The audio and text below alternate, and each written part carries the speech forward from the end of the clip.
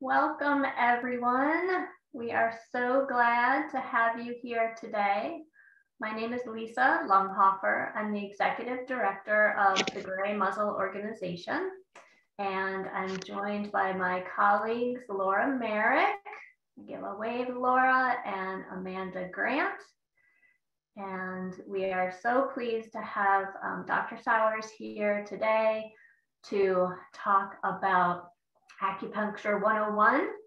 So before we get started, I just wanted to let you know that we will field your questions. So please feel free to type your questions into the Q&A box if you're joining us on Zoom. And if you're joining us on Facebook Live, you can put your questions into the comments and we will try to get through all of them. And if we fail to get to a question, or if so you think of something afterwards, I'm sure we'll have some contact information. You can reach out to us and we'll do our best to answer your question. So actually, before we start today, for any of you who are new to Gray Muzzle, I just wanted to really quickly give you a quick overview of who we are and what we do. So we're a national organization and we provide funding and other resources to animal welfare organizations across the country. We are actually just now reviewing our 2022 grant applications. Last year, we awarded $616,000 in grants to 77 animal welfare organizations across the country, and we're hoping to do even better this year. And we also provide resources to the public. So this webinar series is part of that set of resources. We provide resources on all different topics related to senior dog care, from enrichment and wellness to medical treatments and alternative treatments, and also end-of-life care and decision-making. So we're really pleased that you're here with us today, and we are delighted that Dr. Sowers is here. So let me introduce her, and then I'll turn the virtual floor over to her. So Dr. Sowers is originally from Winston-Salem, North Carolina, and graduated from the University of Tennessee College of Veterinary Medicine in 2009. She specializes in emergency medicine for almost 10 years, specialized in emergency medicine for almost 10 years before making the transition to general practice and acupuncture in 2018. Dr. Sowers attended the Chi Institute in 2017 and received specialized training in animal acupuncture, Chinese medical massage, and food therapy. She has a passion for integrative medicine and tries to incorporate natural healing into her treatment plans as often as possible, and also has a special interest in using essential oils in pets. She opened Kindred Souls Mobile Veterinary Services in 2018, which exclusively practices traditional Chinese veterinary medicine. She also works part-time at Riversong Veterinary Clinic, an integrative clinic in Brevard, North Carolina. In her spare time, she enjoys hiking, dancing, seeing live music, and visiting the many art galleries in her area of North Carolina. She also regularly practices yoga and meditation. So welcome, Dr. Sowers. We are delighted to have you here, and I am really excited to hear more about acupuncture and learn from you. So I will turn the floor over to you, and we will turn off our cameras. All right, thank you, Lisa, and thank you, Gray Muzzle Organization. I'm happy to be here today and teach you guys a little bit about acupuncture, and hopefully we can learn, and hopefully it's something that you'll consider for your older pet. So I'm going to kind of start with just kind of some basic lingo. Acupuncture, we call it kind of the practice of acupuncture, and it does fall under the umbrella of something called traditional Chinese medicine or traditional Chinese veterinary medicine when we're talking about our pets. And we call that TCVM for short. TCVM, it also includes, there's 4 different things that fall under traditional Chinese medicine. One, of course, is acupuncture. The other is Chinese herbs, And then we also have something called Tuina, which is basically a Chinese therapeutic massage that's also based on kind of the acupuncture points and the meridians. And then finally, we have what's called food therapy. So I do try to encompass most, if not all of those things, and everything I do with my patients. And so just also some other things. So Western medicine is really good at kind of treating, acute, infectious, traumatic sort of diseases, whereas they don't have a lot of options or aren't very good at treating things that are more chronic, that are more debilitating or progressive. So things like arthritis or neuropathies, Western medicine doesn't have a lot of, great treatment options. And usually what you end up doing is just kind of putting a Band-Aid on it or, treating the symptoms and not necessarily the underlying cause. So Chinese medicine is very good at treating those chronic diseases and actually getting to the root or the underlying cause of those diseases in some cases. And so that's where it excels. What I really like is integrative medicine, where we take the best of both worlds. So I usually do, Western medicine as well as Chinese medicine. In my Kindred Souls business, it's strictly Chinese medicine, and I do work with local veterinarians so they can have an integrative type approach. And so I do think that's, kind of the best, because with integrative, we look at all the aspects of lifestyle, including, diet, exercise, emotional health. And so we get a more complete picture and are able to, keep things stable a little bit longer than just focusing on treating the symptoms. So what is acupuncture? And to really kind of start, we kind of have to look at the difference between there's two kind of bodies that we have. One is the physical body, which is the one that we're all, used to and can touch and feel and all of that. But on top of that, there's another body, and that's called the energetic body. And the energetic body is what makes this physical body run. It's also your life force. And your life force in Chinese medicine is called qi, and that's spelled Qi. And qi runs through what are called channels or meridians throughout the body, and they kind of go this way through the body. And that's where that energy flows, that qi flows, and that's what makes everything, like I said, makes everything work. And so there's sections along these channels where that qi comes close to the surface. And those areas where that qi comes close to the surface are those acupuncture points. And that's where I'm putting my needles, or if we're doing massage, that's where I'm doing the massage. And in those areas, those acupuncture points, underneath them, there's usually a conglomeration of things like nerves, blood vessels, lymph ducts, connective tissue, and immune cells. And so I'm basically using that needle to stimulate that area, to stimulate the qi and the energy to move along the channel. Scientifically, what we're doing is we're stimulating those points to release certain chemicals or substances that basically help the body get back to homeostasis. And so it helps the body to kind of heal itself. And because of that, you can't really make things worse with acupuncture, because the body is never going to overcorrect itself. So the worst thing that can happen with acupuncture is nothing. And so that's one of the many beauties of acupuncture, is that, you can't really injure something with that. And going along with that, all disease processes besides trauma is a little different. All disease processes start in the energetic body.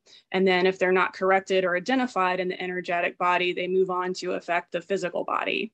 And Western medicine can really only, identify and treat that physical body.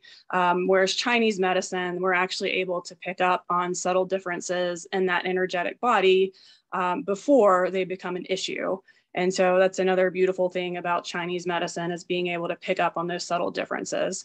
And oftentimes with the energetic body, especially in animals, we aren't really able to, see that, because they can't really talk to us. And even as humans, oftentimes we'll have issues with our energetic body, but we just don't know it. So something to keep in mind.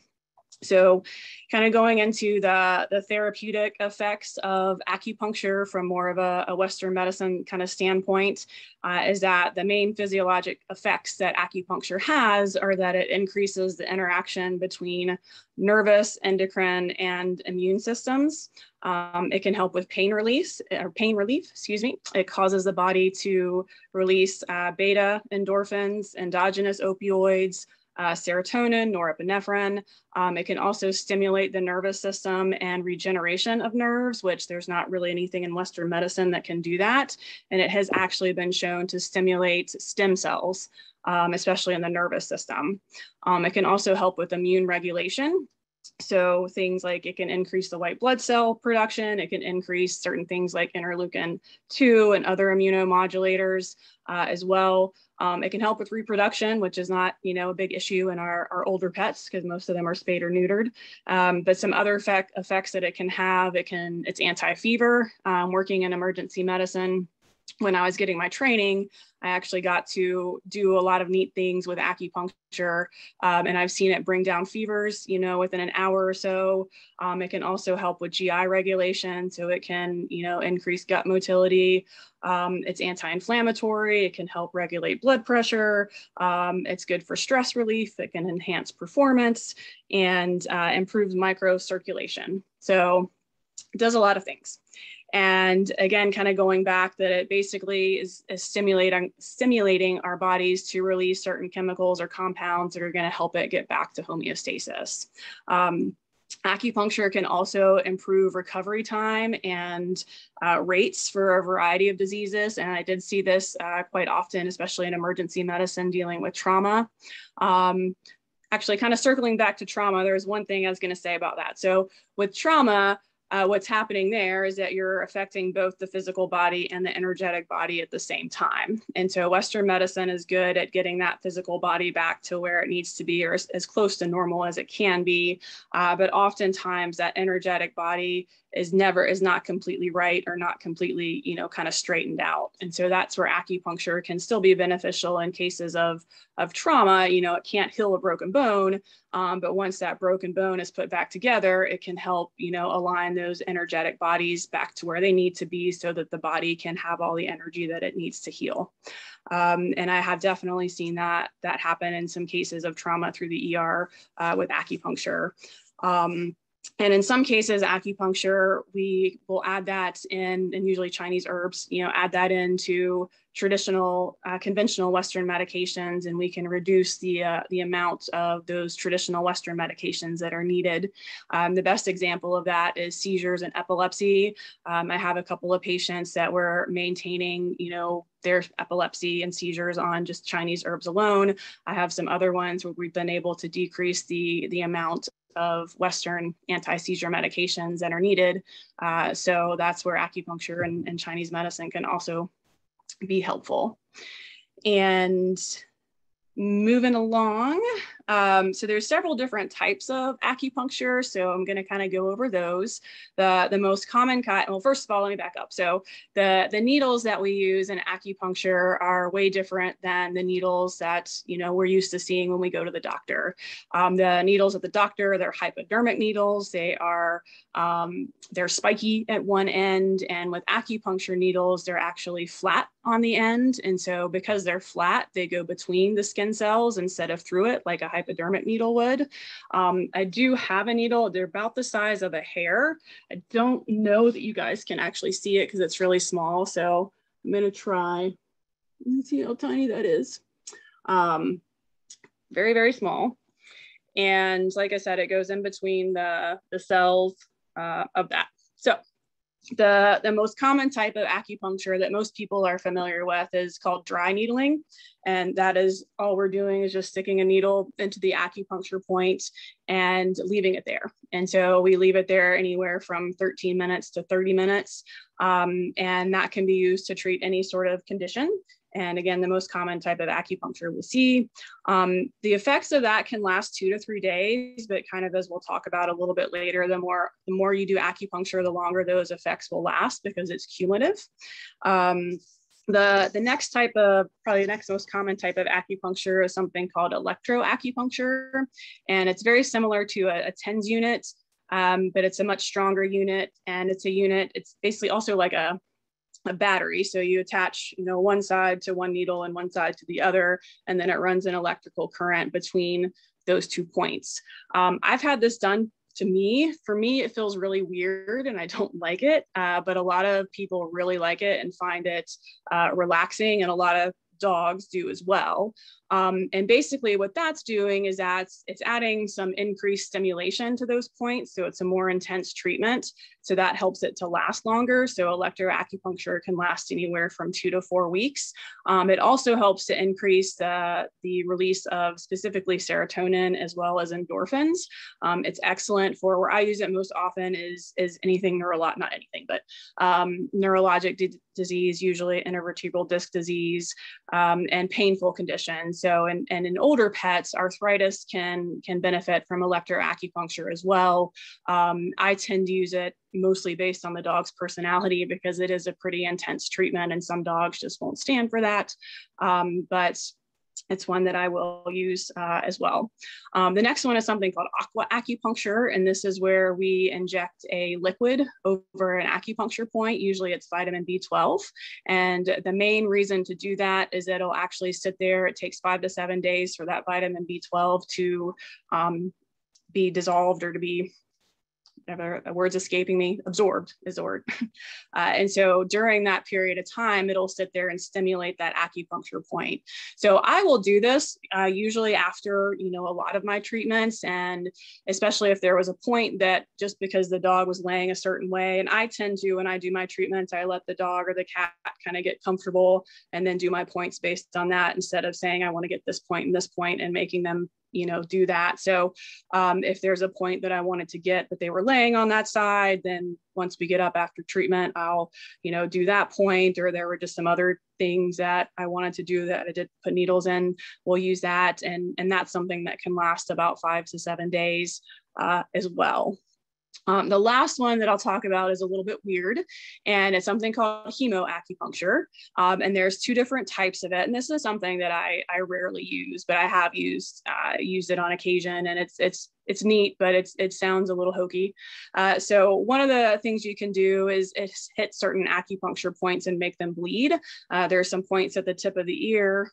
I don't know why that tip of the ear, and the tip of the tail, that if you hit those points, the animal will bleed. And so it's, bloodletting.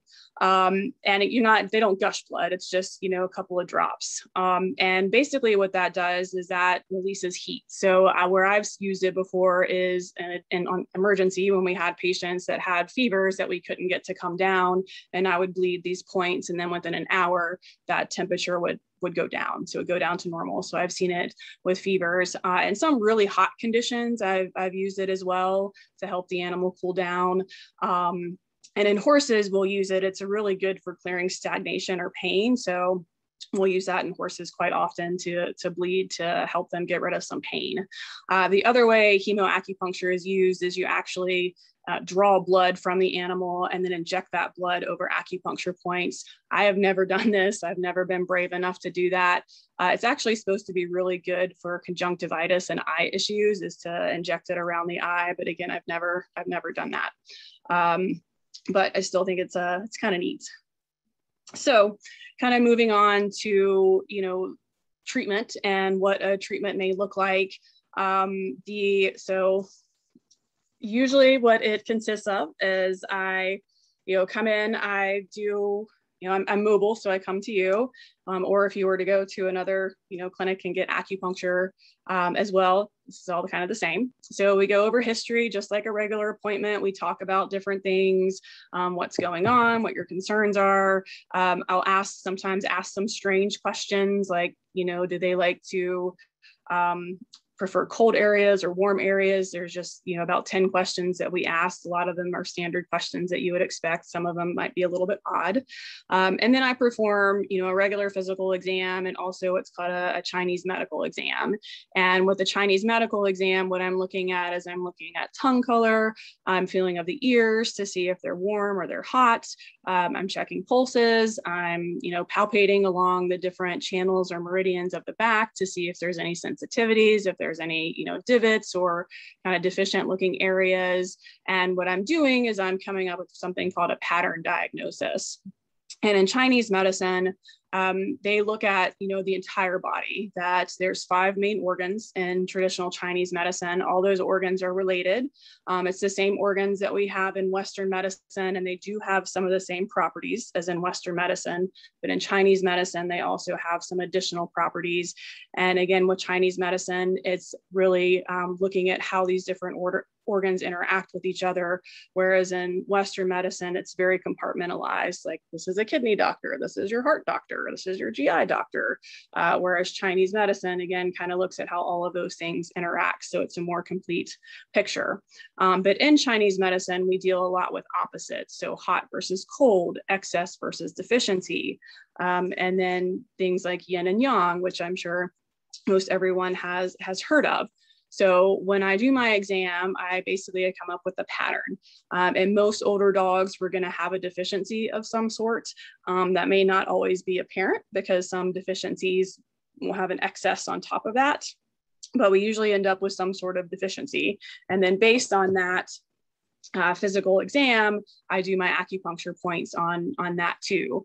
And another little thing about the exam, which I kind of hinted at earlier, is that Chinese medicine can pick up on subtle changes to the exam before Western medicine can see that. And we most oftentimes see that in the pulses. So if I have a deficient dog, the owner may think everything's fine, they're doing great, there's no issues, but I feel the pulses, and the pulses should be even if it's a balanced, what we call a balanced animal, balanced dog. But I'll feel that, hey, this right pulse is weak or this left pulse is weak.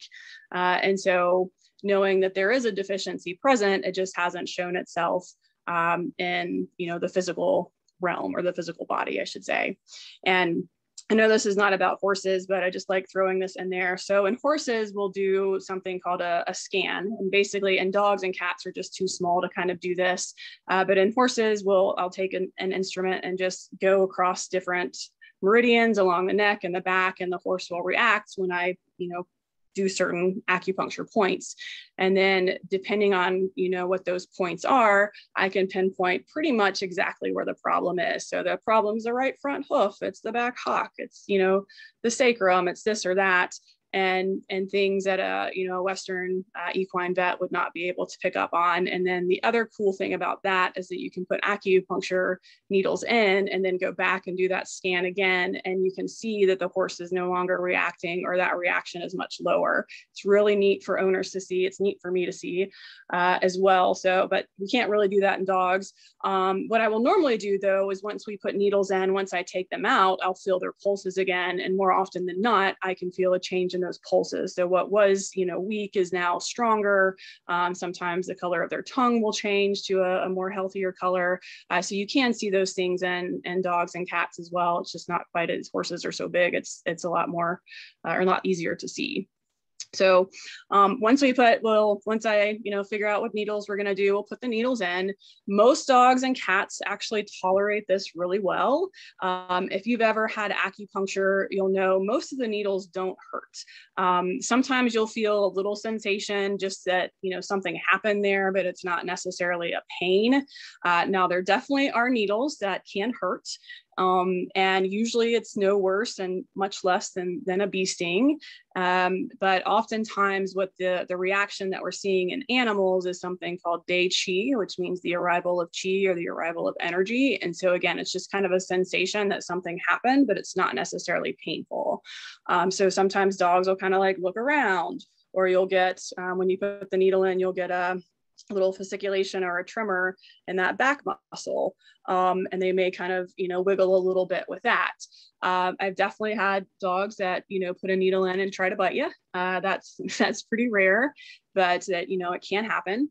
But most animals, once, like I said, they tolerate the needles really well. And then a lot of animals will lay down and go to sleep. Some don't. But, depending on what we're doing, the needles stay in anywhere from 13 minutes to 20 minutes. If we're doing electroacupuncture, that usually lasts about 20 minutes. And then we pull the needles out, and then sometimes I'll do that aqua acupuncture following that. And then we talk about, different massage techniques that we can use, and sometimes food. Following acupuncture, some patients can be groggy or sleepy that first 24 hours. Some patients will actually get energized. My husky that I had for almost 16 years, after every acupuncture appointment, she was just energized. She just was very, very spicy for 24 hours after that. So each animal is different, but most of them will get a little bit sleepy. Rarely that 24 hours after acupuncture, they can get worse. And that's something we kind of call what we call a healing crisis, which basically means that we kind of move too much energy for them to handle all at once. But if that does happen, that's only happened once or twice to me in 5 years. That will, usually the following day they're much better. And then I know next time, that was too many needles for that dog. Usually after the first acupuncture appointment, we will see some improvement. It's not always improvement in what you think it might be. So it may not necessarily be improvement in mobility, but most owners do report, they just seem happier. They seem to have more energy. They're eating better. They're just, just seem to act better with that. And so sometimes, as far as, and kind of that leads me into, number of treatments, and that really does depend. If we're dealing with an acute condition, which is not usually the case in our older pets, that, an acute lameness, that sometimes just a couple of treatments are needed. And the more acute condition, the closer we want to do our acupuncture treatment. So for something like an acute lameness, we might do, one treatment now, one treatment in 2 to 3 days, and that might be all that animal needs. In most cases, and again, dealing with our geriatric pets, what we recommend doing is 3 or 4 treatments, fairly close together. So that's usually 1 to 2 weeks apart. And then following those 3 to 4 treatments, depending on how they're responding, we try to extend the time frame out. So extend it to 3 weeks and see how they do, and then extend it to 4 weeks. Most of my older pets are on, maintenance treatment anywhere from 4 weeks to 6 months, but I would say most of them are probably around 3 to 4 weeks for maintenance. And that, like I said, most time we'll see improvement after the first treatment, but sometimes it can take 3 to 4 treatments to really see improvement. And there is a small subset of the population that does not respond to acupuncture. It's less than 5%. I've had 2 cases over the past 5 years that didn't seem to respond to acupuncture. But if we're not getting the results that we want, there could be a couple of things happening. One, again, it might not be someone that's going to respond, or some animal that's going to respond. Sometimes there's a structural issue. And so if there is a structural issue, acupuncture can help so much. It can help a little bit, but until that structural issue is resolved, it's acupuncture is not necessarily going to be beneficial for that. And then sometimes, and in certain diseases, all we're able to do is slow progression of that disease and not necessarily make it better. Degenerative myelopathy is one of those conditions, and that's a condition. It's basically Lou Gehrig's disease of dogs, most commonly seen in shepherds, and it's a degeneration of the nerves in the hind limb. In those cases, we're never able to make those dogs better, but I have had several cases where we're able to significantly prolong their lifespan with a good quality of life. And that's really our goal with acupuncture, is that quality of life for however long, that may be. And I've just, like I said, seen it help a lot of different things. So now I'm going to kind of move on to, the things that it can help. By far, the most common thing that I treat in older dogs is going to be hind end weakness. And hind end weakness can encompass many things. Oftentimes it's a combination of both a musculoskeletal condition like arthritis and some sort of nerve condition. And nerve conditions, we can see things like it's called chronic intervertebral disc disease, or a chronically bulged disc that's putting pressure on that spine can cause that hind end to be weak. Dogs, I do also think they get what I call an age-related neuropathy. It's not necessarily a diagnosis in Western medicine, but just naturally as dogs get older, their hind end just gets weaker. There is an explanation for that in Chinese medicine, but it's a little complicated. I won't get into it. But in my experience, I think it's usually a combination of both arthritis and kind of age-related neuropathy. Other kind of neurologic diseases that it's great for, or this is not necessarily neurologic, but chronic neck and back pain is benefited through acupuncture. Acute and intervertebral disc disease. So if you have a dog that's down all of a sudden and can't move, acupuncture is excellent for that, and especially electroacupuncture. I've seen dogs that were completely down within 24 hours are able to stand, and that's not always guaranteed, but it works really well for especially acute neurologic conditions and even chronic ones. Vestibular disorders, I've had really good success with acupuncture and old dog vestibular disease, which for those of you that don't know or may not have had experience with it, it's a condition of older dogs where their vestibular system suddenly becomes inflamed, and they can have a head tilt, they're act drunk. A lot of owners think that the dog had a seizure or a stroke. Stroke is technically a cause of old dog vestibular disease, but not a very common one. But acupuncture can significantly improve the recovery time on that, because in severe cases without acupuncture, it can take weeks or even months for dogs to recover. And I've seen, really severe dogs recover within a couple of weeks. So it's really good for that. Seizure disorders, it can be beneficial, whether it's epilepsy from a young age or even older dogs that get seizures, it can be beneficial. I also do quite a bit of ACL tears, and in older dogs, if they get ACL tears, oftentimes surgery is just not, either feasible or, I don't want to say worth it, but it, may not be worth putting them through that, or you don't want to put them through that at their age. And I've definitely had some older dogs recover with acupuncture and Chinese herbs with ACL tears. Cancer is another area that I see quite a few patients with. And with cancer, we can either use that as a primary treatment, in which case we use both Chinese herbs. There are anti-cancer herbs. There's herbs to boost the immune system. But I also talk about, food therapy and doing different sort of supplements with that if we're doing primary care. And acupuncture and herbs can help boost the immune system so that it can fight off the cancer itself. And also, like I said, it has anti-tumor, tumor effects to it as well. So we can slow things down. There's also some topical herbs. So if you have an older pet that has a cancerous mass, even if it's benign or malignant, if you have a mass that's, maybe they're just not able to remove it due to their age or location, there are some great topical Chinese herbs that can be used to slow the progression of that tumor. In some cases, we're able to shrink the tumor a little bit. And so that's always an option as well. And then we can also use acupuncture as a adjunct to traditional cancer treatments like chemotherapy and surgery.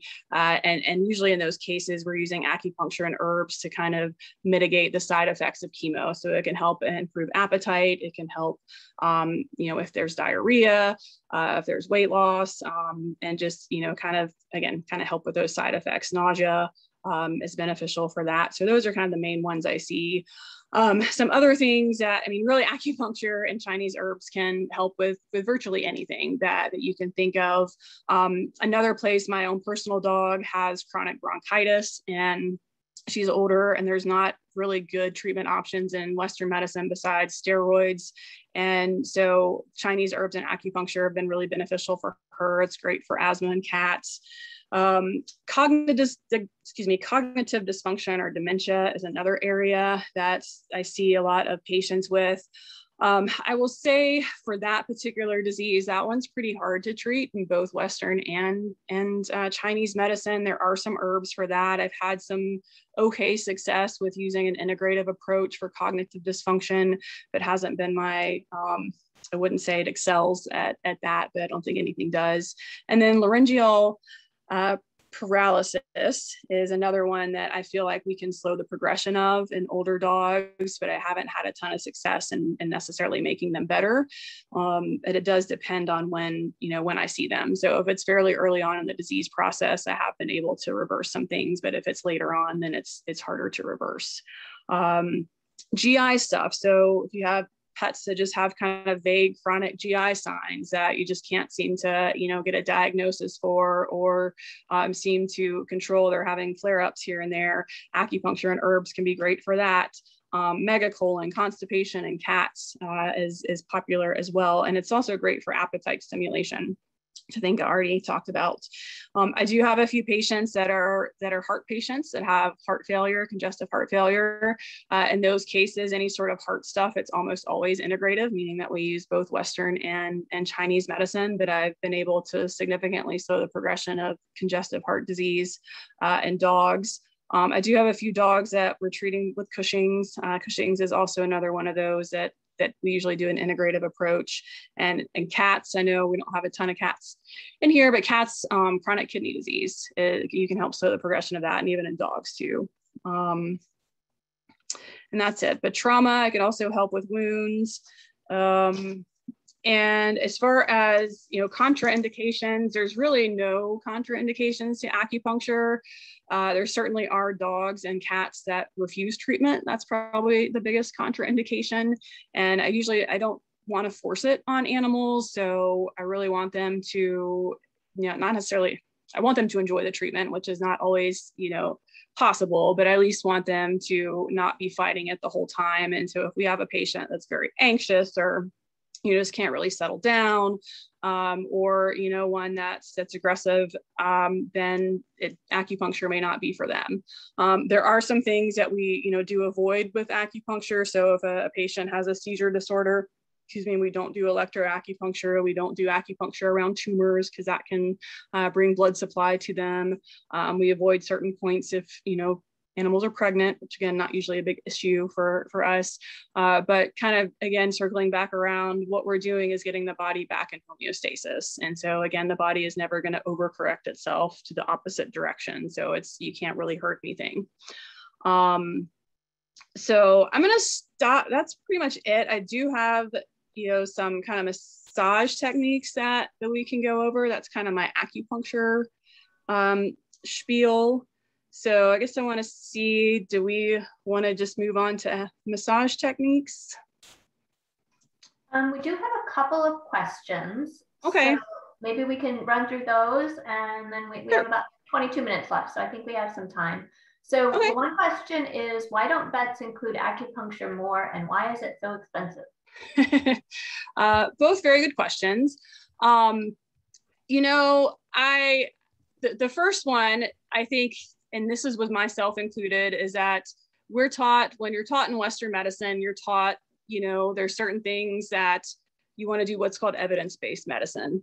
And so a lot of us get stuck in that. And there is a lot of research with acupuncture, but our kind of gold standard in what's called evidence-based medicine is something called a double-blinded placebo-controlled study. And that's something that's very difficult to do with acupuncture.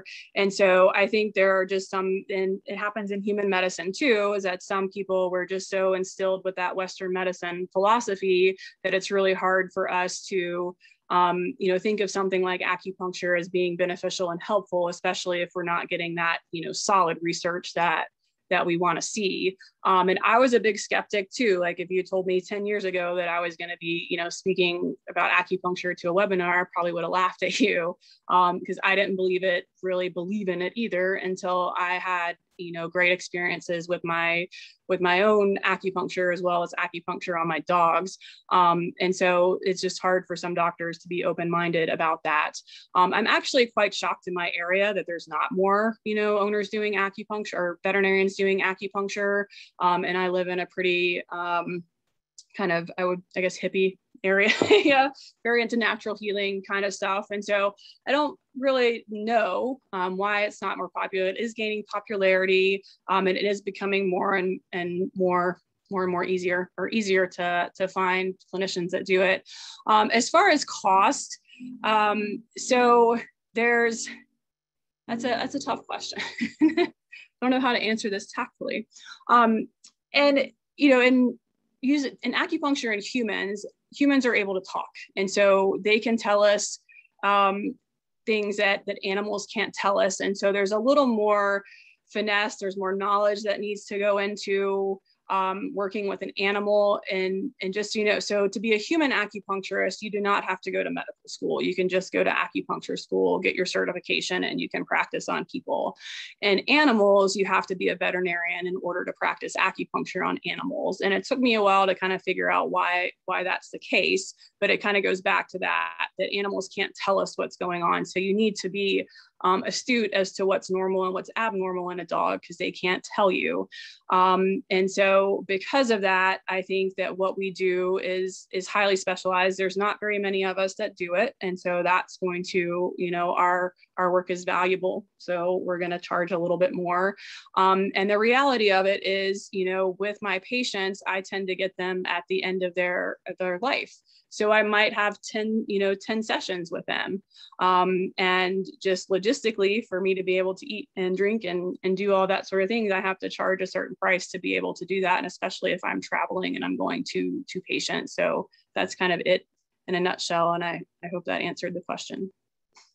Great, no, that was helpful. Amy asks, how many sessions do you try acupuncture before deciding if it is going to help? 4 is usually my cutoff with that. And so if we're seeing absolutely no improvement after 4 sessions, then we have that conversation, is it worth continuing on? And sometimes what happens is we decide, no, let's not continue on. But then I get a call 3 to 4 weeks later and they're like, wait a minute, my dog's suddenly getting worse. So it actually, and we've restarted acupuncture. So in some cases, it doesn't seem like they're getting better, but we are slowing that progression. And once we stop it, then owners can kind of see that, hey, yes, maybe this was helping. But that's 4 is usually my cutoff for that. And then we just have one sort of specific question.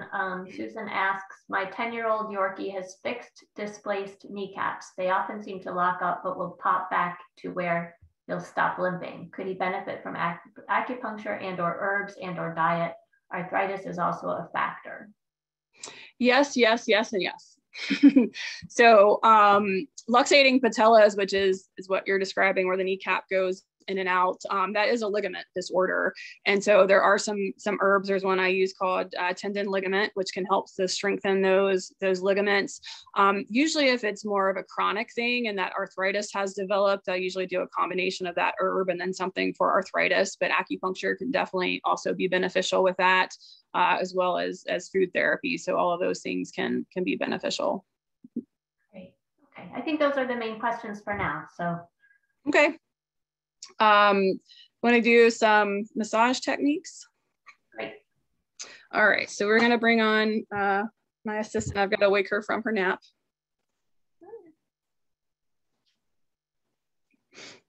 This is Tater. So one of the first techniques, so this is one that is actually can be used for cognitive dysfunction. It's also good for neurologic, anything neurologic. It's very easy. It's just on the top of the head, and you just do circles with your palm, and you do it 12 times clockwise, and then you'll do it 12 times counterclockwise. And that stimulates all the nerves of the head. So like I said, it's great for cognitive dysfunction or any sort of nerve dysfunction. Some calming points that you can do for kind of massage. There's one it's the back of the ear. Kind of right here, there's a divot. You can see that, and it's on both sides. So it's something called on shin. So massaging both of those can help your dog to relax. There's also all across the top of the skull, right down the center. All of those are calming points, calming acupuncture points. And so I've actually used this, in the clinic when dogs are you know, being held for different things and they might be kind of freaking out, but just kind of sit there and gently going down that, oh, sorry, down that midline. See how calm she is now? Can calm them. Another calming point is just, oh, she doesn't want to do that, is just above the wrist here on the outside. This is called heart 7. And if you stick there's a little divot there. If you stick your finger in and just kind of hold that, and you can use your thumb on the other side for pressure as well, just kind of hold that there for, you know, 30 seconds to a minute. That's also a good calming point. And you can rub things like essential oils on there, and essential oils, that's a whole nother kind of bag to get into, which you don't have time to do today, but those are some calming points. The other ones that are good for especially older dogs that have some hind end weakness, if there is a point, sorry, so right above the hock, there's this thin fleshy area right here. This is called the aspirin point. It's called the source point for the kidney, and the kidney is the organ that tends to get weak as dogs get older. And so taking this area and just holding it for 30 seconds, 60 seconds, you can even do circular motions like that. Doing that once to twice a day can help with pain. It can help strengthen that hind end. And then another one that kind of goes along with that, that's also really good for hind end weakness. And this one is just under the back paw pad. So you can either put your finger right here and do pressure, or even on the paw pad itself. Again, kind of tiny circular motions, or just putting consistent pressure, 30 seconds, 60 minutes, or as long as they'll tolerate. That can also help with with hind end weakness. And another one that I don't think Tater's going to cooperate for right now, but we'll see. So along the back, there is what's called the bladder meridian, and there's points here that communicate with all the organs, all the different organs of the body. So one of the things you can do to kind of stimulate all of those organs every day, if your dog will tolerate it, is just kind of picking the skin up.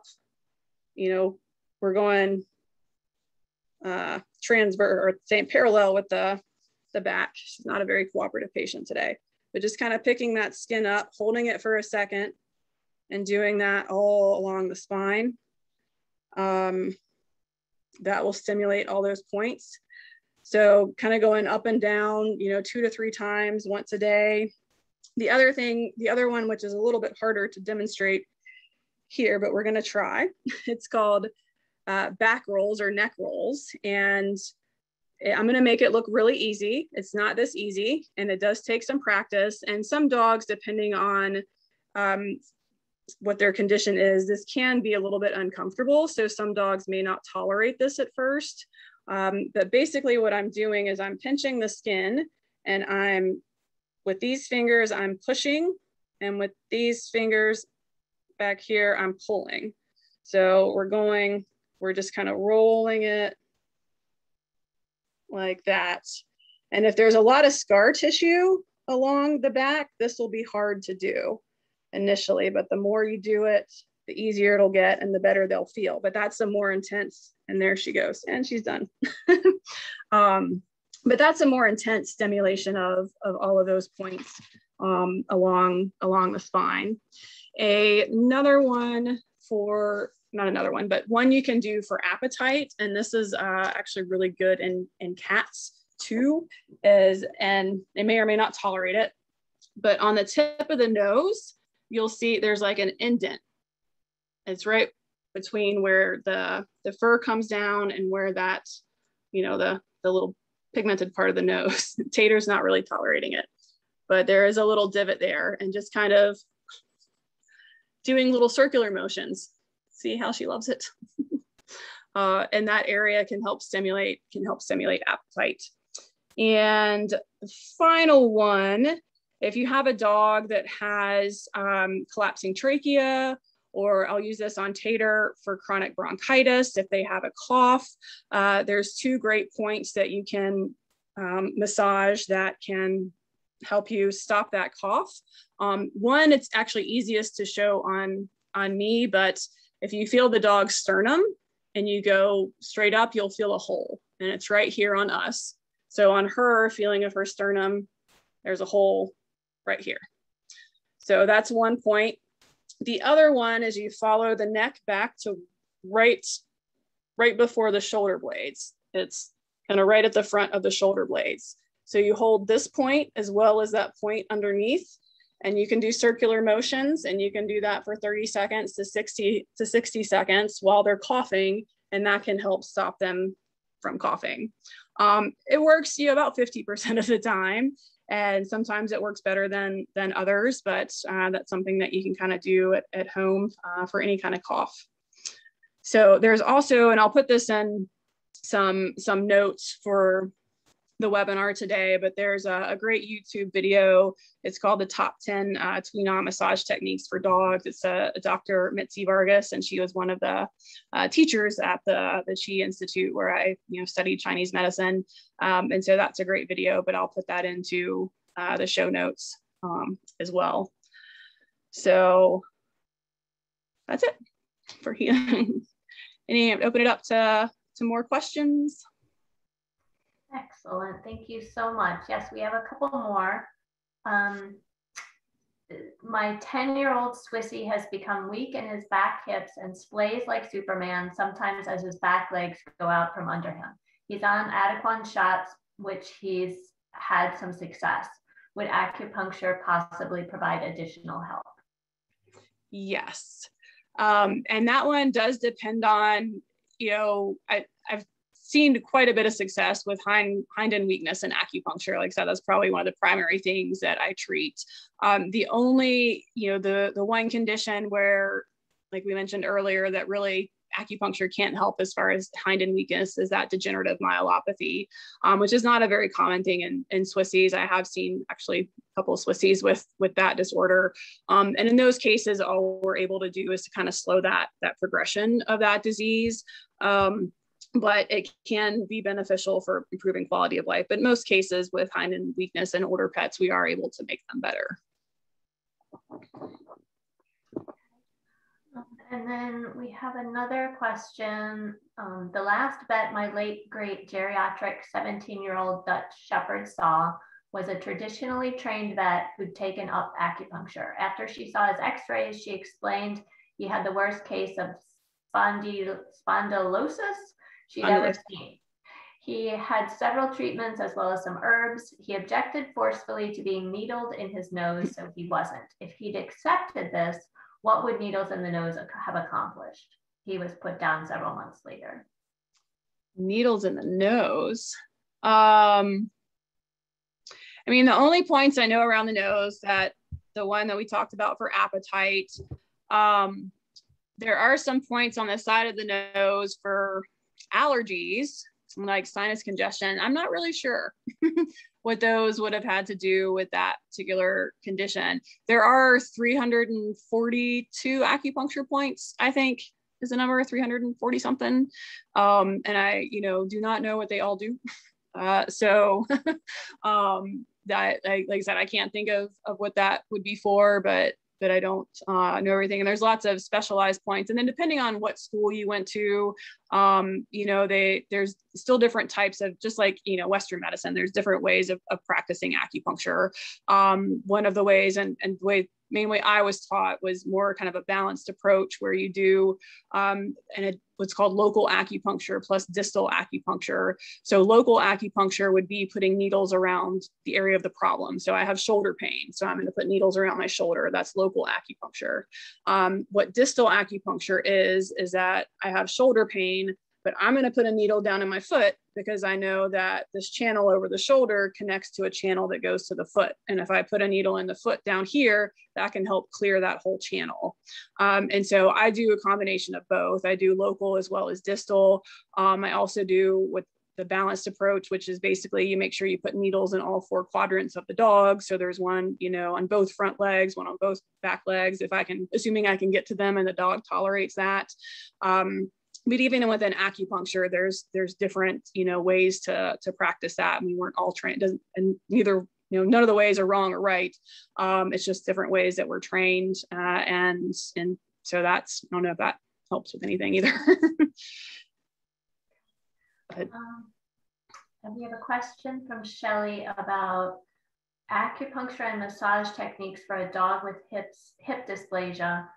Would it be beneficial mainly for just pain, for just the pain?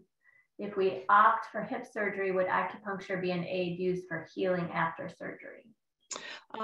I'll answer the last one first. Yes. So acupuncture, and I've done this with a couple of patients, acupuncture post-op can significantly improve the recovery time. And I've seen that happen, multiple times. So yes, that could help. The acupuncture and massage with the hip dysplasia, it does mainly help with pain. And so it can help just and also can help with, keeping up muscle mass. But yeah, pain would be the main, reason to do massage. And then as far as surgery, I can't speak to specific, cases regarding that, and just, but if it's severe enough that it's really affecting their quality of life and there's a severe structural abnormality there, then again, acupuncture can only help so much. That if that structural abnormality is not, fixed, or if it can't be fixed, then you're only going to get so far. With that. So, but if your pain is controlled, even if you have, an abnormal gait, it doesn't really matter if you're, happy and healthy otherwise, to me, no, but it would depend on the severity of the condition. So. We have one question. I think it's referring to the massage techniques. Sorry. Some commentary about the UPS man. The question is it the same for cats? So I'm guessing that's massage. Yes. So most cats would probably not like the back rolls. Some cats might. Cats would tolerate the pulling. Some cats would tolerate the pulling of the skin along the back, but the other points, the point on the nose, definitely is the same, and all the rest of them are all the same in cats. And cats, that point, my wiener cat. And cats, since a lot of them have kidney disease as they get older, this is a great point. The one that's above the hock, that's a great point for cats, because that really helps with kidney stuff.